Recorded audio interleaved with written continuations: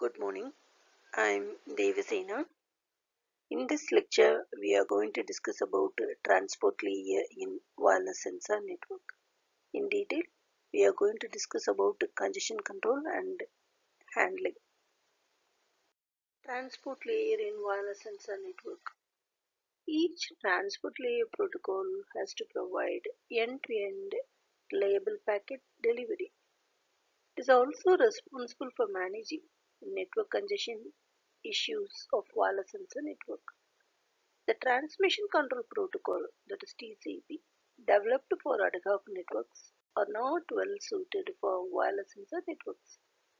It has to be adapted to the wireless sensor network and has to be made to suit for change or environment.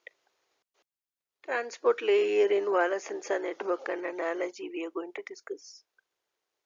In this diagram, we are seeing the food that is available in the restaurant. It has to reach to the destination, that is to the customer. By ordering the food through the online, the food that is available in the restaurant has been carried by the delivery boy, and the delivery boy delivers the food to the customer. Likewise, if we compare the data that is available in the sensor node, means it has to reach to the destination.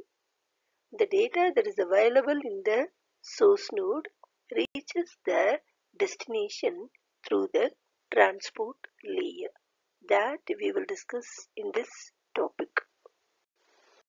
Transport layer challenges in wireless sensor network. The major challenges of transport layer protocols used in wireless sensor network are as follows. First challenge, providing reliable data delivery. Second challenge, configuring sensor node to suit for the specific application. Third challenge, high packet loss due to poor link condition. The fourth challenge is rapid change of network topology. Fifth challenge is multipath routing.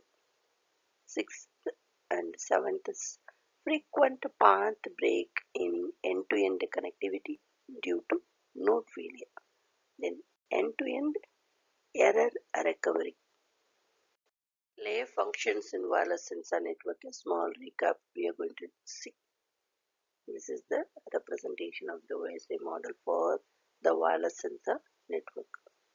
The function of the physical layer is to provide modulation, frequency, and channel selection, signal processing.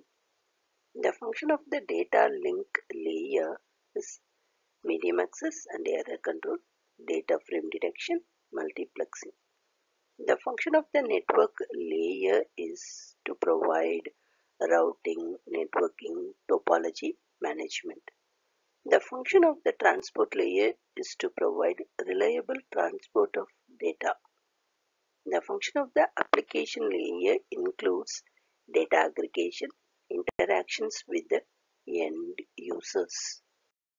Data transfer from sender to receiver representation is shown here. In this diagram, the data is available in the sender. It has to reach the receiver. Through the TCP, the data is transferred from sender and it reaches the receiver. It is represented here. Data packet traveling representation is shown here. In this diagram, data is available from node A. It has to reach to the node B. So it takes this path to reach node B. Similarly, from node B, it has to reach to node A. In this prescribed direction, the data travels from node A to B and from B to A. Movement of data from one node to another node is represented here.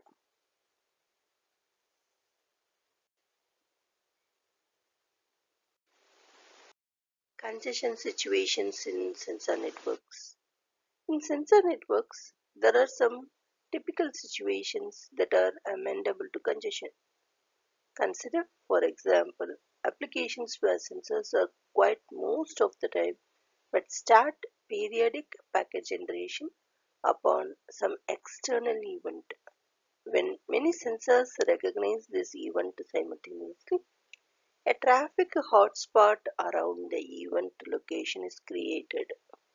On the other hand, when the network has a structure in which many sensors report to a few sync nodes, the area around the sinks can become a hotspot even if the traffic around the single event locations is bearable. Congestion control and rate control. Congestion occurs when, over a prolonged period of time, more packets are generated than the network as a whole or locally can actually carry. The generated packets stored in a buffer. Here is a representation of buffer overflow. Usually, nodes have some buffer space available which can handle transient overloads. Any packet in excess of the available buffer space is dropped, wasting all the energy spent on this packet so far. Clearly, the larger this buffer space is, the more overload can be carried and packet dropping occurs later. On the other hand, longer queues impose longer end-to-end delays and the protocols need longer time to react on congestion states. Here is a representation of a flow of data packets from the source node to the sink node. In between that, we see the queue of packets waiting for the output link due to transport layer issues. Congestion handling. There are always two ways to deal with the congestion, namely to avoid it or to handle if it occurs. The first way is rate control, packet dropping, and the third one is network processing and aggregation. Rate control. Here is a scenario of queue model of sensor node. The rate by which sensor nodes transmit their own sensor readings can be controlled. Alternatively, when this rate is fixed for certain applications, the number of nodes generating at this rate can be controlled. The third is, this control can be executed in an end-to-end fashion or locally. Packet dropping. When a forwarding node having full buffers receives a new packet, it clearly must drop the new packet or an old one from the buffer.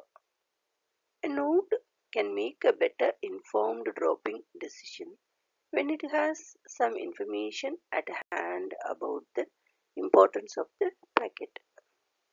Since a sensor network is deployed towards specific applications, forwarders know the data they forward and they can compress, drop, or aggregate it accordingly.